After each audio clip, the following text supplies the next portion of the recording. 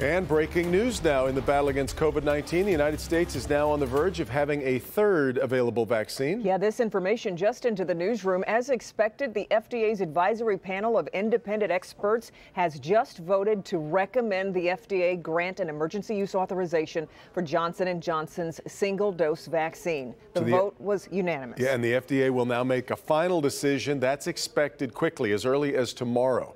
So here's a closer look at today's discussion that led to that decision.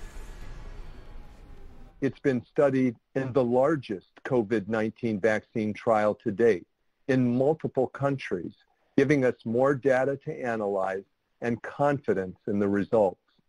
Not surprisingly, much of today's discussion focused on the single-dose aspect of the Johnson & Johnson vaccine. It can lead to the ability to reach both individual and herd immunity more quickly. Essentially, it simplifies the process. But J&J has begun studying the potential benefits of a second dose. The panel asked if that sends a mixed message to recipients. You can see where that would be confusing to people, where they are thinking maybe I didn't get what I needed. While the Johnson & Johnson vaccine is less effective than Pfizer and Moderna's, the experts noted no one who received the J&J vaccine was hospitalized or died from COVID-19. The efficacy at preventing relatively mild or even moderate disease may be different, but yet all of the vaccines seem to be equally effective at preventing very severe disease, intensive care need, and deaths.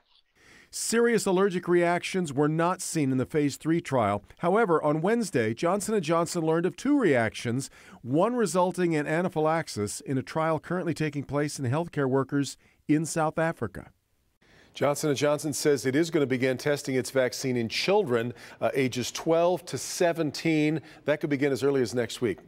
Again, we just got the word on the preliminary approval. We'll keep you posted on the FDA's decision, expected as early as tomorrow. Their final word. Johnson & Johnson says it has 4 million doses of vaccine ready to go out immediately. So big news this afternoon, potentially.